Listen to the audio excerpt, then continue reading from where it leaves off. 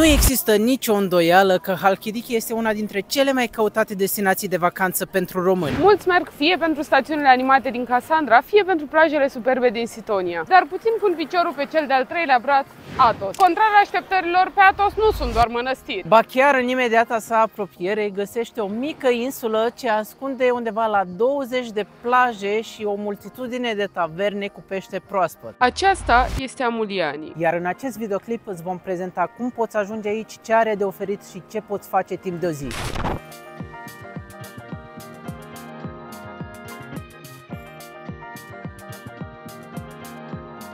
Pentru a ajunge în Amulianii nu trebuie să faci ceva foarte complicat. Fii în portul din Tripiti, iei un feribot, verifică orele înainte, pentru că am înțeles că se pot schimba de pe o zi pe alta, iar apoi, în doar 15 minute, vei fi pe insulă și vei putea să o explorezi în liniște și pace până la ultima oră la care pleacă ultimul feribot. Iar dacă nu vrei să-ți bați capul cu toate astea, poți lua o croazieră care nu doar că te va duce pe insula Amulianii, ci și pe celelalte două insule învecinate și nelocuite.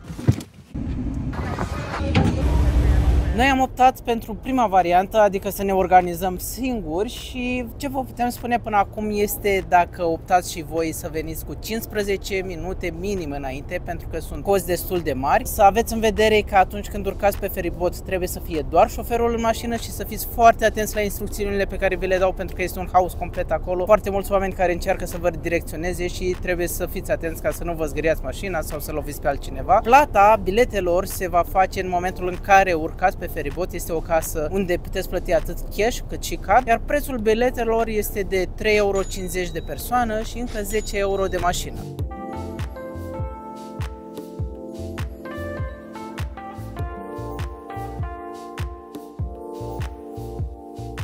Primul contact pe care îl vei avea cu insula va fi prin portul din Amulianii, satul capitală al acesteia, unde sunt concentrați o bună parte din cei 600 de locuitori ai săi. Istoria acesteia începe undeva acum 1000 de ani, când era în proprietatea unei mănăstiri de pe muntele Athos, asta până în 1925, când a fost pusă la dispoziția unor refugiați. Primii localnici se ocupau cu pescuitul, activitate care s-a perpetuat până în zilele noastre, iar din acest motiv trebuie neapărat să iei o masă la una dintre tavernele de aici și o să-ți prezentăm și noi una mai acuși.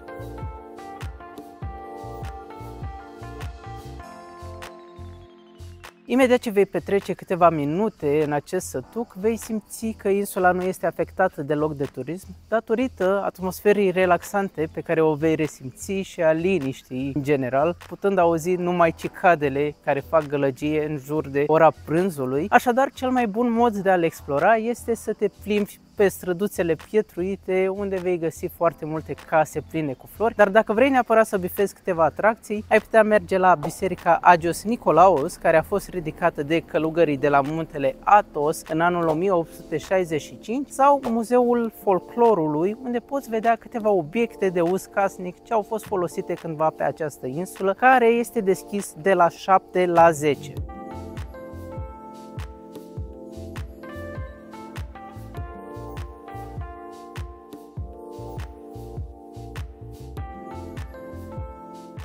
Și dacă insula aceasta este cunoscută pentru pescuit și pentru peștele proaspăt, trebuia să mergem într-o tavernă unde să încercăm niște preparate locale. Și trebuie să recunosc că am cam dat prăpăd aici în meniu, pentru că masa este efectiv plină. Ne-am luat tzatziki, zucchini prăjiți, fava, care este absolut delicioasă, niște vânătă coaptă cu roșii și feta, care iarăși sunt foarte bune, creveți cu sos de mango, ne-am luat niște sardine făcute pe grătar, care sunt proaspete, ne-am mai luat un curry de pui, niște pastițio, efectiv avem aproape tot meniul aici, iar ca să vă faceți o idee despre prețuri, un aperitiv costă cam vreo 6-9 €, iar un fel principal undeva la 9-12 € în funcție de ce îți iei, pentru că peștele este ceva mai scump, mai ales dacă vrei să-ți iei peștele proaspăt al zilei, se dă la kilogram și costă undeva la 70 de €. Apropo, deși pare multă mâncare, nu o să dăm chiar așa de mulți bani aici, pentru că am luat foarte multe aperitive și dacă vreți să știți un pont, atunci când mergeți la o tavernă grecească,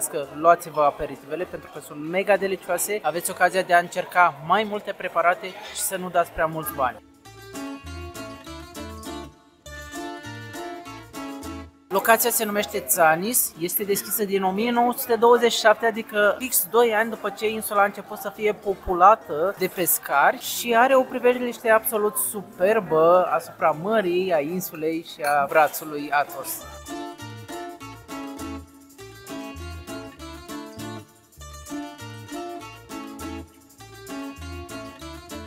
A venit și nota de plată, totalul a fost 94 de euro și bineînțeles pentru că suntem în Grecia am primit și ceva din partea casei. Un desert pe bază de mălai care semăna cu o mămăligă dulce. A fost super gustos și suficient cât să nu dăm pe din afară de mâncare. Așadar, dacă veniți aici pe Amuliani, vă recomandăm această tavernă.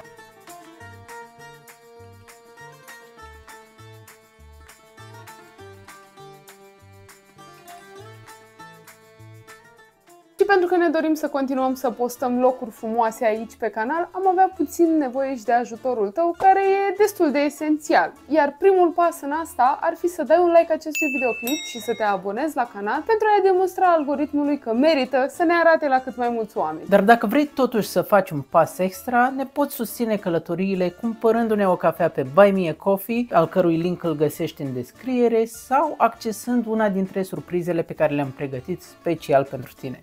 Moment publicitar. Avem 3 cafeluțe extra speciale: espresso italian, cafea turcească și cafea cu paștei de nata. Iar fiecare vine cu surprize diferite, de la acces exclusiv la postări în Buy Me a Coffee sau videoclipuri pe care le poți viziona fără reclame mai devreme, dar și reducere în magazinul nostru. Magazin? Oh, da! Am lansat un magazin cu produse digitale care să-ți ia din stresul acela de organizare a unei vacanțe și asta pentru că vei găsi acolo hărți interactive Google Maps cu o mulțime de locații deja salvate, ca tu să ai practic o călătorie mult mai ușoară. Acum că ți-am prezentat toate aceste variante, tu trebuie doar să o alegi pe aceea care ți se potrivește, iar noi suntem aici să-ți mulțumim că ne susții și că ești aici propriu-zis și bine, hai că continuăm cu aventura asta. Ce mâncat am mâncat, am putea spune că am testat partea cu bucătăria acestei insule, dar hai totuși să vedem cum sunt și plajele, pentru că ăsta e motivul pentru care am venit aici. Există o multitudine de plaje pe Amuliani, unele organizate, altele mai sălbatice și aflate în locuri ceva mai izolate, însă toate vor avea un lucru în comun: apa limpede, puțin adâncă și nuanțele ce pornesc de la albastru intens și până la verde smarald. Ba mai mult, insula este blocată între brațele peninsulei Halkidiki, astfel că rar se întâmplă să apară pe aici vântul sau vreun curent mai puternic. Și unde mai pui și faptul că ajungi în maxim 10-15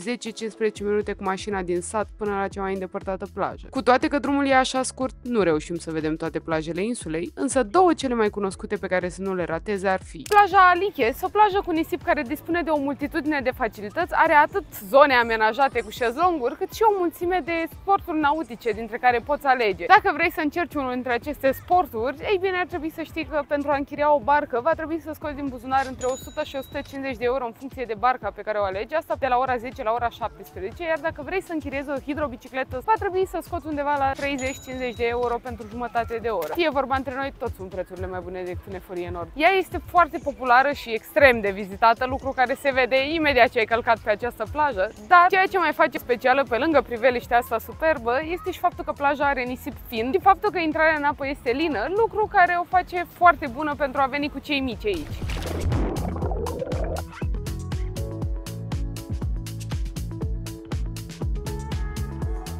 Nu putem să plecăm din Amuliani fără să mai vedem încă o plajă, iar cea pe care am ales-o se numește Caragația, care se remarcă cu poziționarea sa într-un mic golfuleț liniștit care oferă un peisaj spectaculos, un nisip fin și de o culoare portocalie așa pe alocuri și aceeași apă turcoaz și limpede cum am văzut în cealaltă parte.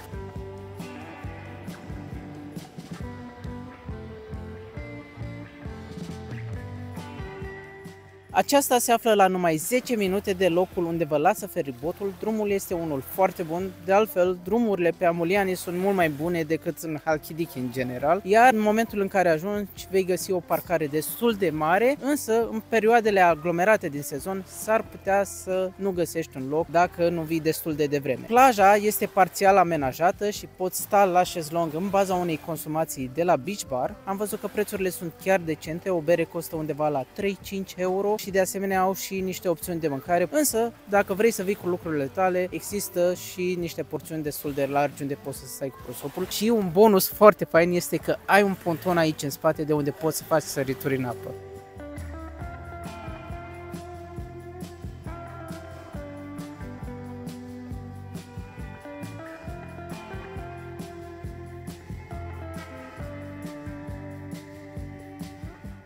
Și cam asta a fost Amuliani, o insulă ce nouă, sincer, ne-a plăcut foarte mult și ne-a adus puțin din atmosfera aceea liniștită pe care o găsim în general pe insulele din Grecia. Credem că merită atât pentru un day trip, dar poți să te cazezi aici și să stai vreo 2-3 zile pentru că mai sunt multe plaje de explorat. Noi am apucat să vedem așa la suprafață două dintre cele mai cunoscute. Iar dacă v-a plăcut acest videoclip, nu uitați să-i dați un like, să ne dați subscribe și să apăsați pe clopoțelul de notificări care să fiți la curent cu tot ceea ce postăm. Dați un share cu prietenii și ne vedem data viitoare. Pe curând! Pa!